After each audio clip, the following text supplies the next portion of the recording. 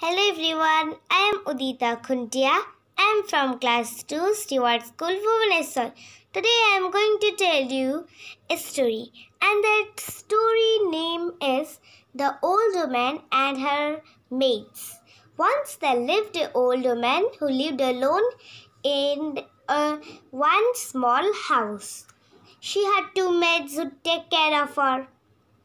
So the two maids were working very hard.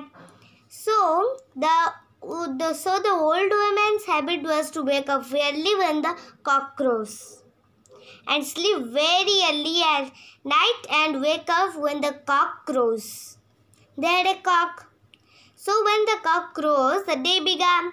So the old woman wake up.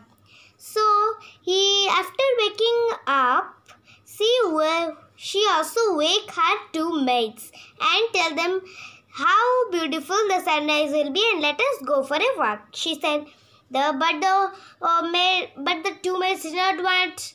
They want to sleep. They did not want to wake early and walk so much hard. So one of the maids say one day that we shall kill the cock, or we will have to wake up early, because when the cock crows, the old woman wakes up. So one day they killed the cock, and then when the old woman saw this, she was very troubled. So then she said, "Okay, but I will not change my habits. I will make a plan to wake them early. I'll wake them early, then I was waking them when the cock crows." So she decided to wake them early, very early.